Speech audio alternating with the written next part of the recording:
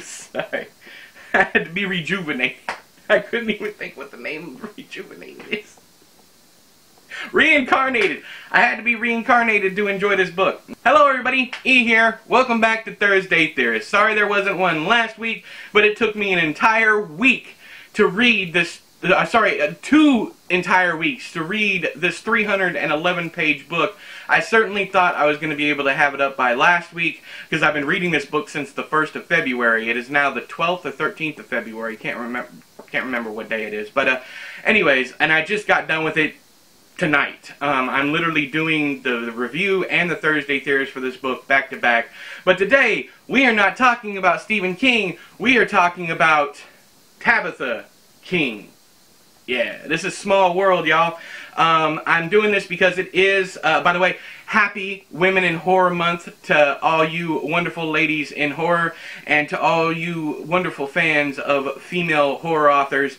I figured I would take a detour away from, you know, the dude side of the King family and finally tackle the wife. Naomi, their daughter, doesn't write. She's a minister, I believe, but Tabitha does write. Unfortunately, I didn't care about this. I didn't care for this book at all, but it was worth it for the connections. Now, I'm going to jump in here, and there's a loose thing in page 286 where Tabitha discusses alternate dimensions.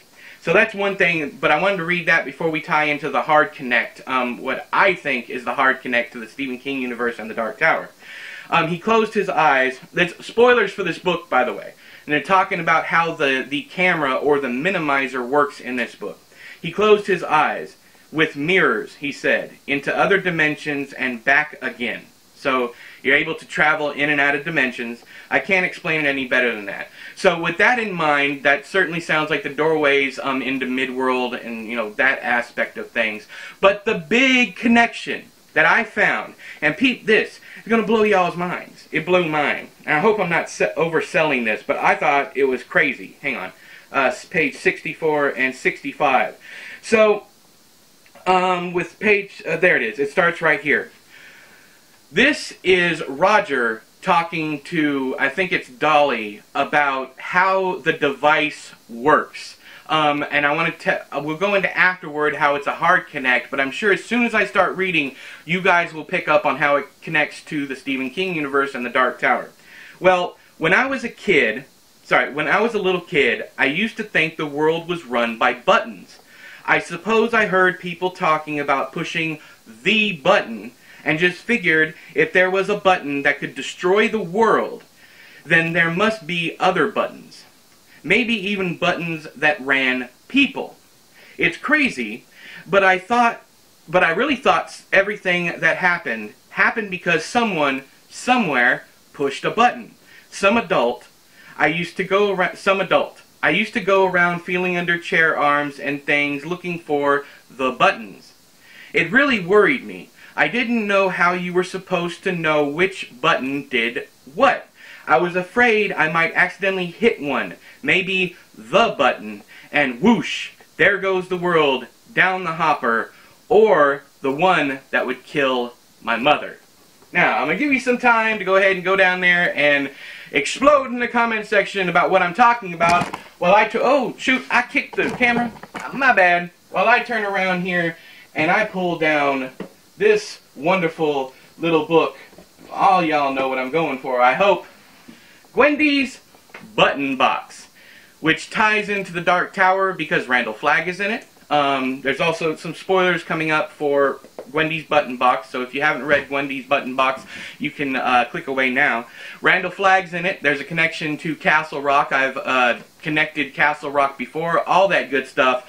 But there are buttons on this box that not only give Gwendy, the main character, coins, but they also kill people. There's certain buttons that it's alluded to. It might be the end of the world if she pressed it. Now, if that's not a hard connect, I don't know what is. But there is, let's see here, 38 years between both of these books. Which makes me wonder exactly how long Gwendy's Button Box, in whatever format it was was sitting around King's house, or in a trunk or whatever, before he passed it off to Richard Chismar.